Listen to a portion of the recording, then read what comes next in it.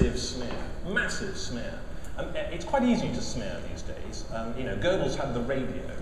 A company, a corporation, or a government has a whole internet. It's a connected world. So I just made that observation. One thing I've observed about Julian Assange, because I've asked him, I have dinner with the guy often, is he is not a proponent of radical transparency. In fact, I haven't met anybody in his organisation or anybody connected with him who is. He fundamentally believes that secrets should change insofar as a government has the right to maintain secrecy in the interest of its population. And Julian accepts that completely. He simply thinks that at the moment secrets are kept as a kind of default situation. So here's a bit of information, of course it's secret, unless there's a reason for it not to be secret. What he suggests is should be turned on its head. There should be a reason to keep things secret, and that should be the default. So I don't think he would disagree with you. Just on that, I mean, I suppose again that's where I sort of have problems with it, because who is Julian Assange to decide what should be kept secret and what should not be kept secret? Again, he's the gatekeeper, setting himself up as a gatekeeper for this information. No, I'm not saying I am anybody, but he has set himself up as somebody who's getting access to information. And he has a mandate because he receives public money from individuals in the form of a fiver here or a tenner there. And so he has a mandate. He has a mandate that is not too dissimilar to yours. Well, he has a mandate from those individuals. He doesn't have a mandate from everybody. He certainly doesn't have a mandate from everybody, for example, in the United States. One of the stories I was particularly interested in was that of McInerney, I think her name was. She wrote a book about corruption in Kenya, and she was having troubles getting the book published in Kenya because of libel laws there. And Julian Assange took it upon himself to publish the book against her wishes, because he felt the people of Kenya had a right to know what was in her book. She asked him to take it down and he wouldn't. She said that it decimated her sales. You know, again, he set himself up as this godlike character who just, I think the quote was, the book may be your baby, but it's now Kenya's son. You know, who is he to make that judgment? Again, I think he has too much power for one individual.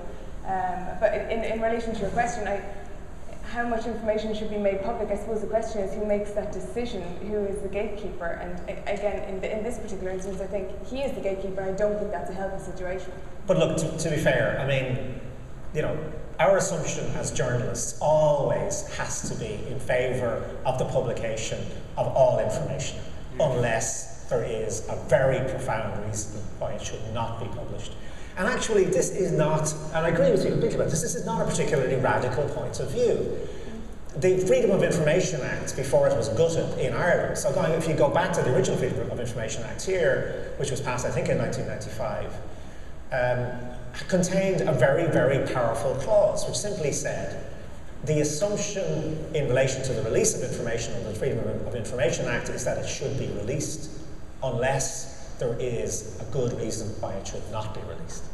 And that is, to me, a critical formula in a democracy. You know, this is public information. The vast majority of the information that was published by Wikileaks is information that actually belongs to the people. It's being generated by public servants who are being paid for by taxpayers. The assumption should be that people should have access to that information, unless there are very good reasons otherwise. And I think the long-term effect of Wikileaks should be to change the culture of the way public institutions operate. You know, if they don't want Julian Assange to be the gatekeeper, then let them behave democratically, let them behave transparently, let them put information online on a regular, routine basis. Why, for example, just to say one very simple example, why does every government department not carry, at the end of every week, a list of all the people that the minister in that department met during the week? Why not? What's wrong with that?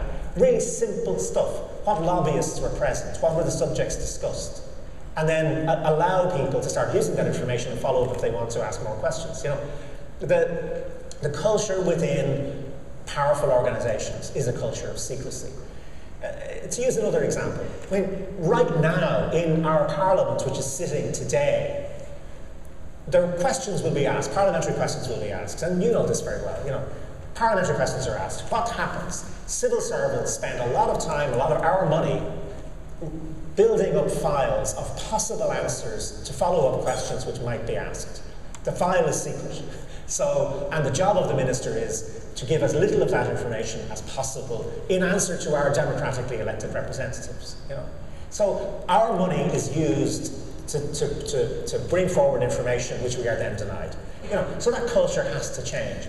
And the people who are going to change this are going to be often responsible, old-fashioned journalists, but they're also going to be slightly mad, eccentric people like Julian Assange, because that's the way change happens. Of course. You need people who will actually shake up these systems. Yeah, the danger is, of course, it could go the opposite direction, which is what we saw with the Freedom of Information Act, that as the Freedom of Information Act opened up government documents to the public, government officials stopped writing stuff down so we wouldn't be able to see it. And of course, there is a danger that Wikileaks will have that effect also, that less will be written down formally in emails, that more will happen through conversation or some way that we can't track it. And there is that danger there as well.